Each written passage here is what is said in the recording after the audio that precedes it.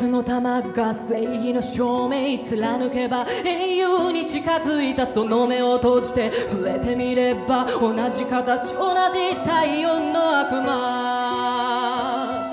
僕はダメってあいつはいいの、そこに壁があっただけなのに生まれてしまった定め嘆くな。僕らはみんな自由なんだから鳥のように羽があればどこへだって行けるけど帰る場所がなければきっとどこへも行け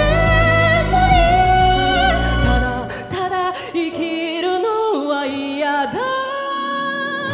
世界は残酷だ。それでも君を愛すよ。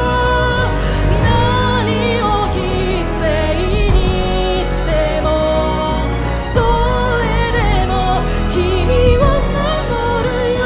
間違いだとしても疑ったりしない。正しさとは自分のことを強く信じることだ。